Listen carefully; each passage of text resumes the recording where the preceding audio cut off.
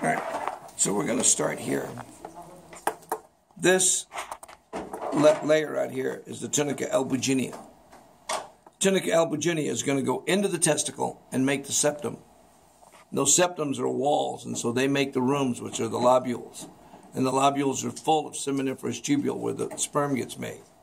This structure right here is the epididymis. And this is the spermatic cord. If I were examining it, I would cup it, bring my fingers up, and right there is the epididymis. Right here is the spermatic cord. Notice that the spermatic cord has the vas deferens. See the pink tube right there? It's got the pampiform plexus, which is the capillaries, and then it has lymphatics and nerves in there. All right? Now, this is the corpus cavernosum. There's two of them, one on each side. See them? One on each side. This is the crus, the beginning of the corpus cavernosum. This is the bulb. That is the beginning of the corpus spongiosum, and the corpus spongiosum is wrapped around the urethra. Okay? That little bitty muscle right here is a urogenital diaphragm, so this little bitty piece right there is the membranous urethra, and this is the penile urethra, and right there is the fossa navicularis. This is an uncircumcised male, and that's the corona. Okay? If I come over here,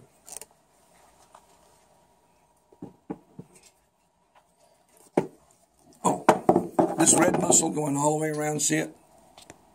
That's the dartos muscle. It wrinkles the scrotum.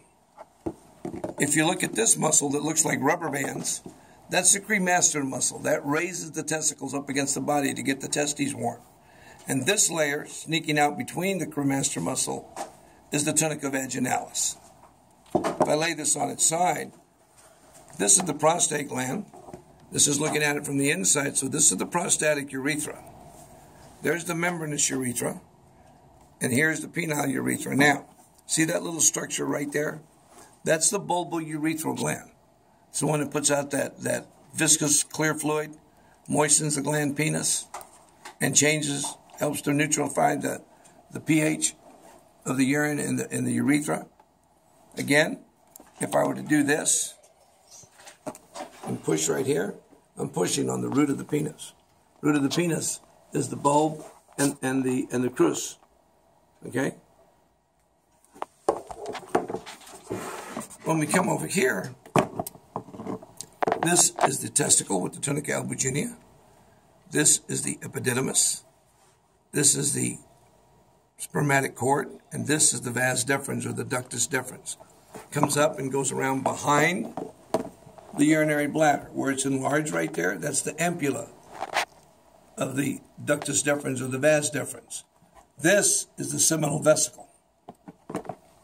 The seminal vesicle and the ampulla of the vas deferens empty right here, and this is the ejaculatory duct.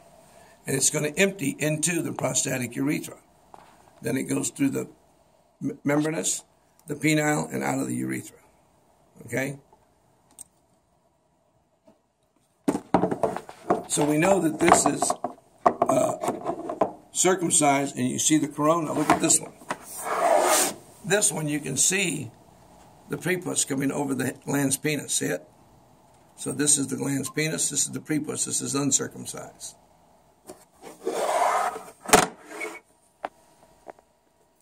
Read it over.